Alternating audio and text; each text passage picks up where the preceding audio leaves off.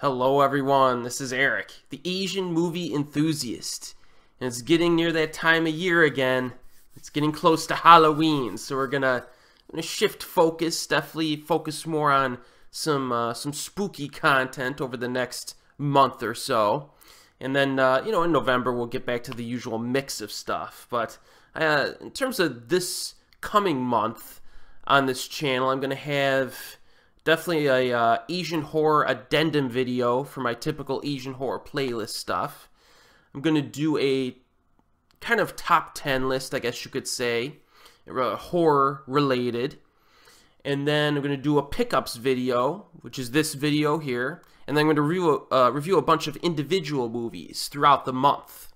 And a few of those will be here tonight as well. So these pickups are really throughout the year. These are like my horror-related pickups that I made throughout much of the year. And most of them are DVDs. They are DVDs, so don't look down upon me. Beggars cannot be choosers. So some of these films are actually not even available on Blu-ray, so you'll have to forgive me. But I don't care. As long as I have the film in my collection, I can watch it whenever I want, I'm fine with DVDs. So let's get to it. We got a nice mix of stuff. Most of it is Japanese, though. It is. Now, the first one here is actually a film from Thailand. And it's an older one. Older is in 2006 or so. And that is The Victim.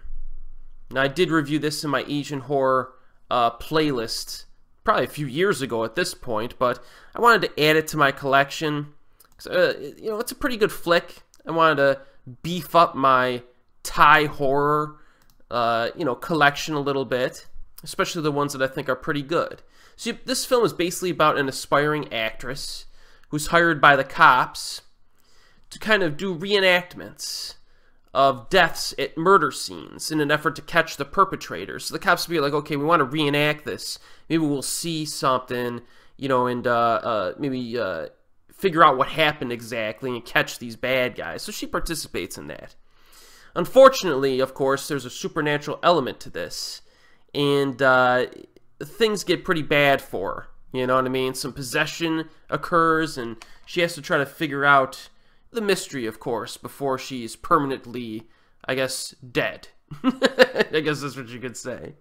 So The Victim, this is the Tartan Asia Extreme release, and it has a making of, theatrical trailer, TV spots, and a few special features here. Watch this if you liked The Eye, just to scare yourself silly, it says. So I'm always happy to get a Tartan Asia Extreme release, just because they're one of the few labels that I actually care about. I'm not really like a big label guy or boutique label guy who, I don't just collect anything just because of the distributor. I really focus on the specific movies that I want. And it just so happens that a bunch of movies in the Tartan Asia Extreme collection are movies that I want to add to my collection. So, The Victim is a good Thai horror film. It's not one of the best, I don't think, but it's worth watching if you're into Asian horror. Now, one I reviewed recently, we're going to Korea next for the next handful. And this one is The Odd Family. Zombie for Sale, also known as Zombie on Sale or something like that. There's a few different titles. I did a full-length review of this. It's a little bit different from a typical zombie film, especially the opening half is very different. And just the way this family, they basically, you have this family out in the the middle of nowhere, really, like a village area, and a zombie escapes some facility, and he strolls by, and they basically capture him, I guess you could say, and then they use him for profit. So it's pretty neat. It's got like definitely a humor angle to it. There's quite a bit of comedy to this, but the way that the zombies incorporated into the humor is quite different from a typical, I guess, zombie horror comedy. The acting is good. It's quite quaint and charming. Second half gets into a little bit more of typical zombie shenanigans, but it's still a little different because of the the quirky characters and the humor that's present. So I do recommend this film, The Odd Family, Zombie on Sale. This is I believe the Region 3 DVD with English subtitles. So again, check out my full-length review if you want more information on that. It's a good flick. If you're tired of the usual zombie stuff, that one's a little different. Now this one, you're going to look at me like cross-eyed when I show you this one. Because you might be surprised that I actually don't have this in my collection, even though it's like the staple release for Korean horror from back in the day. But I actually just recently acquired this, and that is the Ghost School trilogy from Tartan Asia Extreme. Now, I do have a few of these movies already on DVD. This is a DVD set. But the difference here is that this is 3 movies in the Whispering Corridors franchise. So you got Whispering Corridors, Memento Mori, and Wishing Stairs. Now, my version of Whispering Corridors that I already have is like it's kind of like an all-region kind of Malaysian type release. And I didn't have the actual Tartan release. And then this set also includes a 4th disc of some extra special features. So I'm like, I picked this up for like 20 bucks at most. It was like 19 bucks or something. And I figured, okay, I already have the movies, but I get a better version of the first film and an extra bonus disc. And technically kind of like backup copies, just in case something happens to my older discs. And this series, Whispering Corridors, I am reviewing all of the films separately in October on my channel. So that'll be pretty neat. I did review them already in my Asian horror playlist. However, every October, every once in a while, I like to shine a spotlight on some of the ones that are, really worth watching. So I'm going to do the Whispering Corridors films. There's 5 of them, and I'm going to review all 5 of them in separate reviews, and you'll probably rank them at the end or something like that. So this box that kind of opens up, and you have the bonus disc over here with some extra special features. And then inside here you get the separate discs, the separate releases. Now these films are very, and I'll go through this in my individual reviews, very, I call them romanticized, because they're very like classical type horror films where they don't necessarily rely on visceral scares as much as you might expect. They rely more on character development, drama, themes, and then the horror is used to kind of supplement that stuff. So this is especially true for 4 of the 5 entries, one of which I'm not the biggest fan of, but these first 3 here are all pretty solid. And the cool thing about these films is that they're all very different from one another. They are, even though they're part of the same franchise and have similar, I guess, themes and overall stylings to them. So this DVD, Whispering Corridors, you get the Tartan Asia Extreme new releases. I always like that little montage that they have on these, and that's how I found a few movies. When I first started renting films from Tartan, they would have the new releases thing on the DVDs, and I would watch the new releases, and I would be like, ooh, that movie looks interesting, and then I'd watch it, and be like, ooh, that movie looks interesting, and I watch that. So that's pretty cool. And it has a photo gallery as well. Now these are all films that take place in all-girls high schools, and they all involve some type of supernatural conflicts that occur. Now the second one, Memento Mori, is its own storyline. You can watch these in any order. They have separate stories. They're not direct sequels. This one is a little bit more like an art house horror film, even more focused on drama. And the horror is lighter, even lighter in this one. And again, the character development in this one's arguably the best, though, of the whole franchise. You have a making-of featurette, Tartan Asia Extreme new releases, and a photo gallery. And again, these are all Region 1 releases. This is a very good film. This was arguably my favorite horror franchise of all time, actually, for a little while, until the 5th one came out.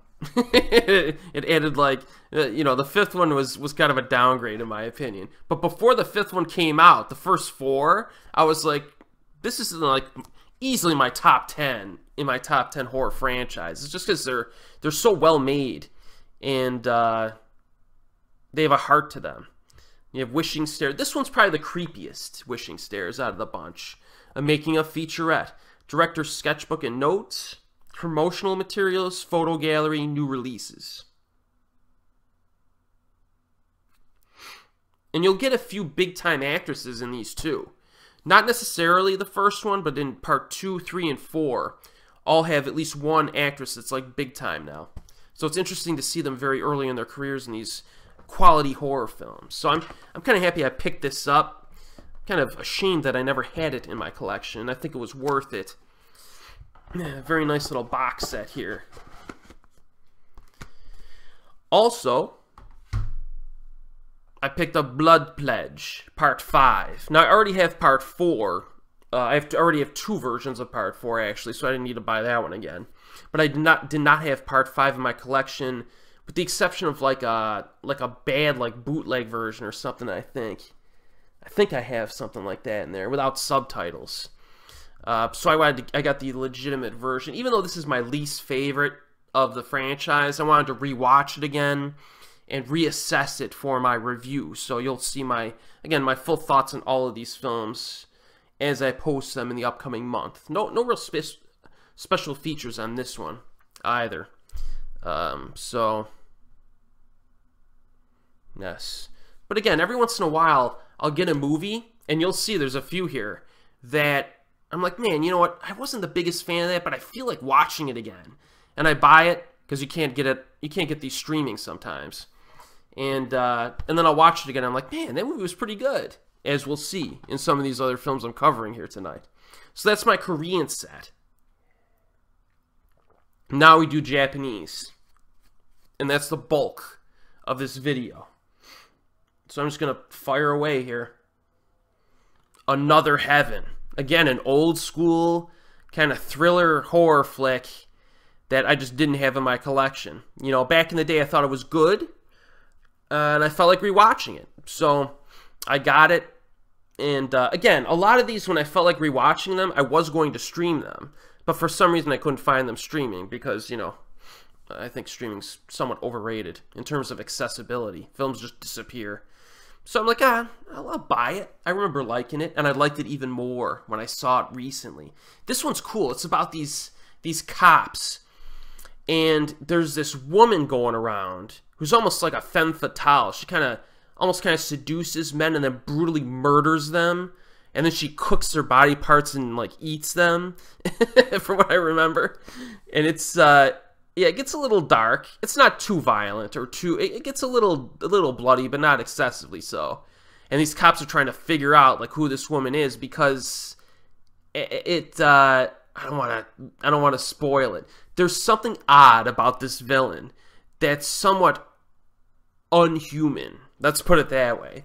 So this is I really enjoyed this after a recent viewing, and I think it really definitely. Oh, you have Yosuke Iguchi is the main actor in this, who's been around. You'll notice him when you watch this, and this, yeah, it's pretty cool. I'm definitely gonna watch this one again in the future. It has kind of a slightly long runtime at over 2 hours, but it definitely works. You get a Fangoria article in here. Fangoria presents trailers, interactive menu, scenes. No, that's not special features. So yeah, this is a good one. It's pretty cool. Check out Another Heaven if you haven't already. Neat little thriller. Oh boy, I have to issue an apology for the next one. A few of these movies. Now again, like I said earlier in this video, I'm doing an addendum video to my Asian horror playlist, you know, the big playlist with like 70 videos on it that I have. And I'm going to re-review a few movies. So there were some movies that I reviewed in that playlist. Maybe I didn't like them that much. Maybe I thought they were just okay. And I rewatched them after at some point in the last like 3-4 years. And I liked them more. So I'm going to re-review them. As well as cover any other films that I missed during the first time around in that playlist. So in that first addendum, I think there's going to be 3 or 4 in this pile that I'm going to cover. And this next film I voted as the worst Asian horror film of 2004. And I'm kind of feeling guilty. I'm feeling guilty. Technically, it probably is. But in terms of entertainment value, it really doesn't deserve it. Marronnier. Yes, a doll horror movie. Now this movie, it is horrible. It's horrible. But here's the thing, I like, and I'll talk about this more in my Addendum video, but like the first time I saw it, I thought it was entertainingly bad. And then I rewatched it again before I did 2004, before I covered 2004. And I just wasn't in the right mood when I sat down and watched it. I don't know what it was. I was totally not in the mood for like a so bad it's good film. And I just didn't like it. And so, yeah, I'm going to have to revise my opinion and maybe give the award for worst Asian horror film to a different film in my Addendum. This movie it's really bad. Like the editing is off. The acting is not good. You know, it's got like, it's so hard to describe the film. It's really just shoddy. You know, you could tell they were going for some humor intentionally in some spots. But it's about a girl who is getting stalked by a guy who also is working for a mad artist who makes dolls out of human corpses, which sounds cool. Ugh. You know, the budget was like, this is like a student film type thing. You know, if you watch Red Letter Media, this would be on like Best of the Worst. Like that's the type of quality you're talking about. So this film has some trailers, an interview with Junji Ito, because he's the producer in this, and supervising producer. So, you know, you get his involvement at least, right? You get some doll galleries and some deleted scenes. Yeah, if you want something that's really, really low grade, but entertaining in its low gradeness, I would recommend this. And I'll talk about it more in my Asian horror playlist Addendum video. Man, that one, you do have to be kind of in the right mood. Alright. Did not have this in my collection. Ju-on, The Beginning of the End, which I think is actually a really underrated film. It's underrated. And, you know, you got Nozomi Sasaki and Raina Trendle in it. Two actresses that can hold the screen. Let me fire up my notes here, just to get some notes in, because I haven't seen this one in a little while. Ju-on, Beginning of the End, yeah. So again, you have a typical plot here, but you have Masayuki Ochiai as the director in this, and he's the same guy who did The Hypnotist, Infection, that type of thing. So you have a pretty good horror director coming into the franchise and kind of taking over kind of late in the game, because this was like a 2014 film. And I think he did a good job. You know, check out my review on my Asian horror playlist from 2014. I think, you know, the actresses held the screen well. I think they threw little curveballs in throughout this film where it's like, oh, it's going to play out like a typical Ju-on film. Oh, no, wait. You know, and they add a little curveball, a little twist at the end of some of the scenes. And the final shot of this movie, the final shot of it is, it's almost like from Creepshow or something. Like, it doesn't even feel like a Ju-on scene. And I liked it because it was a pretty cool, unexpected scene. And some people didn't because it wasn't really traditionally Ju-on. So if you want something a little different, Ju-on with a twist, check out Ju-on Beginning of the End. I actually quite enjoyed this. This is the Region 3 release. Another Heaven and Marronnier were both the Region 1 releases. And then to round out my Ju-on collection, to have, you know, I had like 7 out of the 8 movies or whatever, so I'm like, I'll pick up the last one. Ju-on The Final Curse from 2015, again, directed by Masayuki Ochiai. This one, though, was kind of a step down from Beginning of the End. It's watchable, but I didn't really like the actresses much in this one. I was kind of hoping they'd bring Nozomi Sasaki back or something, you know, get somebody in with a little bit more flair. It just felt a little bit more generic. The horror scenes didn't work quite as well. You know what I mean? This is a film that kind of almost felt like it was kind of like running out of gas a little bit. But again, if you're a fan of Ju-on, it's not terrible. I don't know if any of the Ju-on films are really terrible on the Japanese side. So I definitely prefer them to the Ring franchise, because I can tell you right now, there are some terrible Ring films. At least 3 that come to mind right off the top of my head. Ju-on is a more reliable franchise, in my opinion.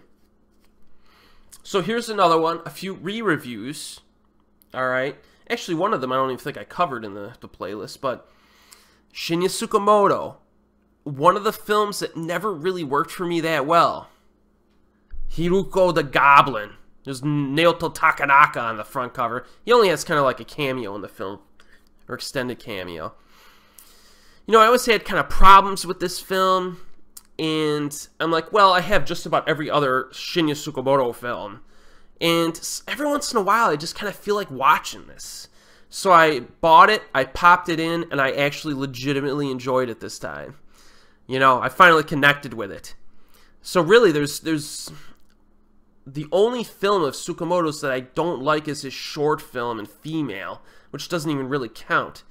So, you know, Hiruko the Goblin, it's the good thing about this movie is it feels different. This is a movie from the early 90s, I think. And you have these weird goblin, you have like a person's head that's on like spider legs. And they walk around and fly at people and kill people. It's got something different to it. It's got some pizzazz, some spunk. I'm going to do a re-review of this because I reviewed it in my Asian horror playlist and I gave it kind of a negative review. But I'm going to reassess it in my addendum video. I think it's pretty cool. It's a good flick. Worth watching. Special features. Interview with Shinya Tsukamoto. Trailer. Interview with special effects designer. Fangoria International and Shriek Show trailers. Photo gallery. So yeah, it's got some special features on it. Again, Region 1 release. And we're going to another one of my favorite directors in early work. Kiyoshi Kurosawa's Guard from the Underground. Again, this one is one I was always kind of cold on. I was like, it's kind of dull. But then I sat down and rewatched it not long ago, and I kind of liked it. Not as much as Hiruko the Goblin, but I did like it. You know, it's a slasher that really doesn't have the goods in terms of death scenes, which is a big no-no. But it does have a certain style to it and some suspense, which makes it a little bit more watchable than you might expect. And plus it takes place in like an office complex. And I'm big on films that take place in office complex since I've worked in offices for so long. And yeah, this movie's not bad. It's not bad. I'll do a re-review of it on my probably a first review of it on my addendum video. It does have a feature-length commentary with Tom S. I didn't even know it had that. Oh, that's big. I gotta listen to that commentary. I didn't know he did a commentary on this. Nice. It's worth getting for that alone. Biofilmographies. Again, if you want like a good, solid Japanese slasher from back in the day, you go with Evil Dead Trap, baby. You go with Evil Dead Trap. You know, Guard from the Underground's like, if you're a big fan of Kiyoshi Kurosawa and you want to see his earlier work, is where you pick this up. Alright, a more recent film that's probably the most popular Japanese film of the last 10 years. One Cut of the Dead. Yes, I believe this is all region release. But if you have not seen this movie, of all the films I'm talking about tonight, this should be your highest priority. It's fantastic. The script writing in this film is just phenomenal. I got to see it when I was vacationing in Japan, and I enjoyed it a lot even without subtitles. So the subtitles help, but they're not exactly necessary to really enjoy it. Just go into it blind. I'm not going to tell you what it's about. It's kind of a horror comedy, I guess you could say, with a fantastic script. You have to watch this. There's no passing this by. And another film I saw, was it last year? Man, no, maybe I saw this one 2 years ago when I was in Japan. I saw this one last year when I was in Japan. Hellgirl, the live-action adaptation from Koji Shiraishi. This movie has some really awesome visuals for a horror film. You know, when I saw it on the big screen, I mean, there's a lot of atmosphere in this movie. And it's got a really interesting premise. I did a full-length review of it on my channel, of course, just like One Cut of the Dead. And it's just really neat. Really neat. This is the Region 2 Japan release, though. This is the Region 2 Japan DVD without subtitles. Beggars can't be choosers, folks. You know, I don't know if they'll ever release this in the United States. Koji Shiraishi's films, very bad distribution. You know, they did release Cult. You know, they released Noroi digitally. Shirome, I think, was released digitally. And then what was the one recently? What was it called? Hold on, let me look at it, because there's... Oh, Record of Sweet Murder. Yeah, Record of Sweet Murder was released, which was kind of odd. I didn't expect that one to get a release.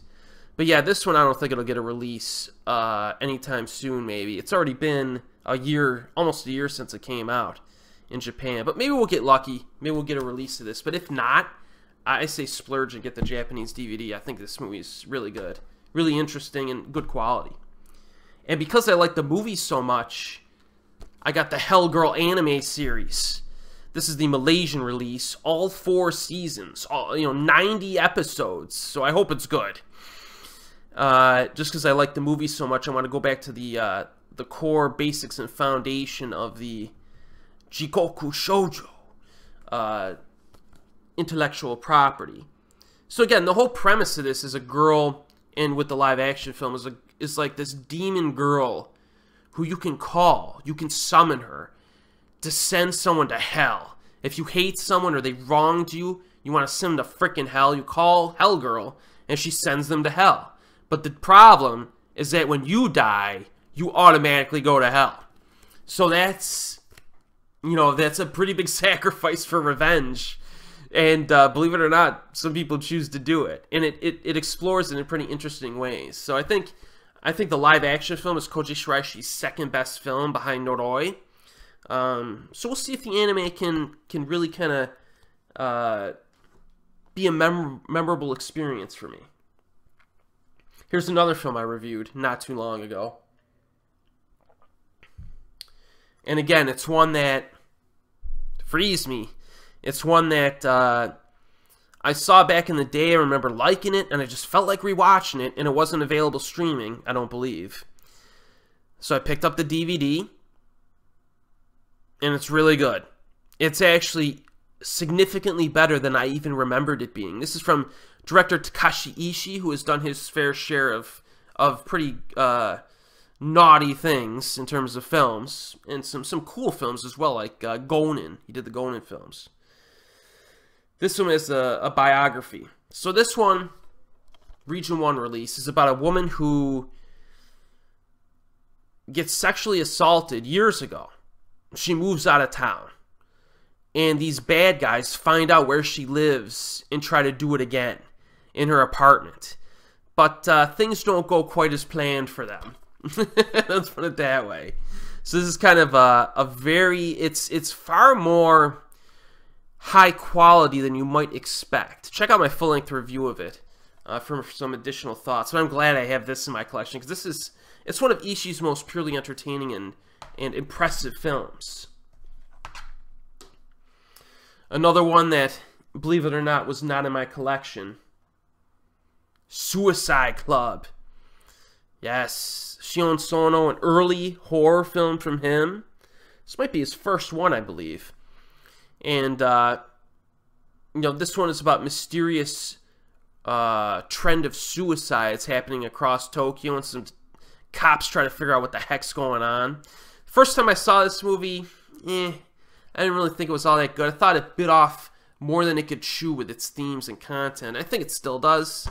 But over time, after a few repeat viewings, I grew to really appreciate the horror aspects of this movie. And that's kind of what won me over in the end. And it's something I like to watch every once in a while. If you watch a movie and you think it's good, and then like 3 or 4 or 5 years later, like, man, I really want to watch that movie again. You know what I mean? There's something else to it that you're missing. There's something else to it that you're missing. When you watch it again, you appreciate it more. Usually. That's how I see it. Whereas if you see a film, you think it's pretty good, and you never think of it again, what's the point in owning it? You know what I mean? I just wouldn't even bother. Now the next two are blind buys because I had no choice. Not available streaming. Of course, why would they be? And they're terrible. Corpse Prison. Alright, I got part 1 and 2 here. Because it's one big movie cut in half, so I had to get both at the same time. And wow, these movies are just not good, people. So this is the one where they arrive at a mountain complex. Alright, so they go to a mountain, and they know there's something wrong. This is the one, now I remember this. This is the one that's kind of a ripoff of X-Cross from 2007. And you get this like village people are like cutting women's legs off, if it sounds familiar to you, from X-Cross. And it's like, oh, we gotta figure out what these weird village people are doing and all this stuff. It has a few pretty good ideas to it. There's like a little girl who turns out to have some, I don't know, interesting aspects to her that I liked. But for the most part, it's really like low budget, kind of boring films with bad death scenes. This one isn't bad. Perfect Blue.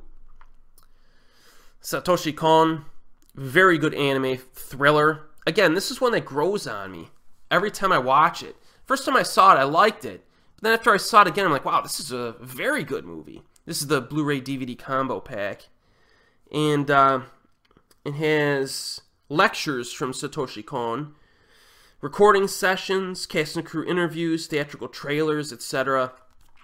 If you haven't seen this, and you like dark-themed anime films, definitely check this out. It's a very good anime for adults, I guess you could say. It's got some violence and nudity and stuff like that in it. It's also pretty creepy. Here's what I'm looking forward to. Last Supper from 2005. You got Hitomi Miwa there. And my man, Masaya Kato, is the main lead in this. I love him. And it's basically one where this guy, like, from what I remember, he gets involved with this, like, underground, I guess, partying, how can I say, lifestyle. And he becomes obsessed with cannibalism. So he wants to basically, like, murder people and then eat them for culinary purposes, you know, because he likes the taste so much. And that's Masaya Kato, our main character. And I remember being a macabre film, but not excessive. You know, good quality flick. You could check out my review on the Asian Horror Playlist from 2005. This one has, man, it's just all subtitles. None of these are like special features. It has trailers, is basically what it has. But I'm looking forward to rewatching this because it's been a little while since I have. See her, that's a great shot of her decapitated head on lettuce being served. He's serving himself.